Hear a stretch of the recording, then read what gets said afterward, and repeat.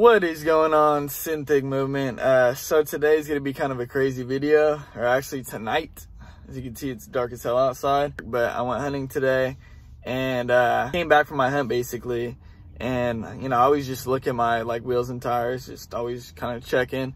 And I noticed the rear passenger tire was actually pretty low. So I was like, what the hell's going on? And I have a little inflation kit in my truck. So I checked the PSI with that thing, and the damn thing was at, I think it was at 15 when I checked it, somewhere around 15 to 20. So I'm like, holy shit. Basically I have all my tires aired at 50 and this thing was sitting at 15. Luckily I had the inflation kit. And so I turned that thing on. That thing ran for a good, I mean, these things aren't even, these little inflation kits, I'll grab it right here. It's like this kind of a thing. And I ran that thing for about 10-15 minutes and finally I got it to 50. So right now we just drove 30 minutes and it was a pretty bumpy road, and now I'm gonna hit the highway after this. But basically we're gonna see, I'm gonna air them up to 50 again. I know they probably went down like 10 to 15, so air them up again, and then we're gonna see how long this will last. I'm really hoping it's gonna get me home because it's like 6:30 right now. There's no shops open, so I'm kind of screwed. So we're gonna see right now how long this is gonna last. Basically, it's leaking at the bead and you could hear it hissing. It's that bad. So I'm pretty sure it's leaking around the whole bead. But yeah, we're gonna fill it up and then we're gonna see what's going on. I did have a problem with this tire before. So that's the thing too, is I got it bead sealed and it's leaking again.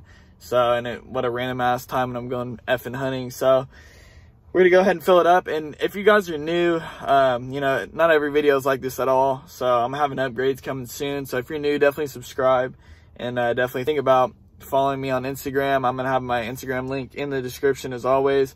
So go ahead and give me a follow too if you like the truck. But yeah, this video is solely focused on me getting home with a bead leak. So we're gonna go ahead and fill them up and then we'll see what's going on. All right guys, so we're gonna check right now what they're at. This is 30 minutes of driving. Let's see. What does that read? You guys can't see it, but that's at 30 PSI. Look, it's not even quite at 30. So we're gonna go ahead and fill these up to 50 and then we'll see what goes on. All right, so I hope you guys can hear. I'm pretty sure you can. But you can see where all the bead sealer used to be. Black crap, but you can hear that pretty good probably. That thing's leaking around the whole bead and it's really loud right there. So we're gonna go ahead and hammer back home. 45 minutes, we'll see what it gets to look like. But yeah, this is pretty bad. 52 PSI looks. So we'll see, 52 PSI, we'll see what happens. 45-minute drive. And as you can see, it is 6:38. So I will update you guys when I get back.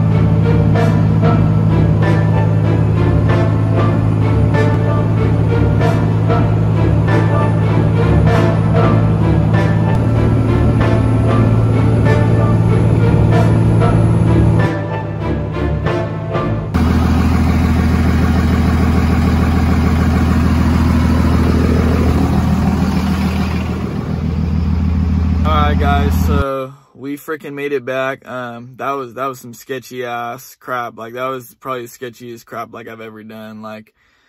You know, we basically filled up to 52 before we hit the highway. Then 43 minutes of driving, as you guys saw. I showed the time and I showed the PSI. Went from 52 PSI to 25 PSI in 43 minutes, almost 45 minutes.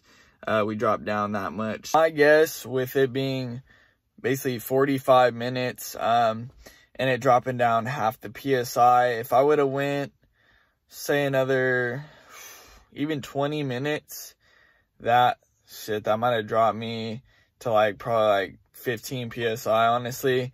And at that point, my bead probably would have broke, because these things are stretched to 1.5 inches. And, you know, you guys that, you know, don't like the stretched tires, I mean, it is what it is. You can click off this video. I don't want to hear any of the crap. Like I said, I had this problem with this, so I'm just guessing. I mean, it could be, you know, the tires could be bad. I bought them, you know, used, so I don't really know. But all I know is if I would have drove you know, another 40, if I would have drove another 40 minutes, it would have been like literally like the tires would have came off and I would have just been skating on the wheels. So there's no way I could have made another 40 minutes. I would have been an hour and a half, no way.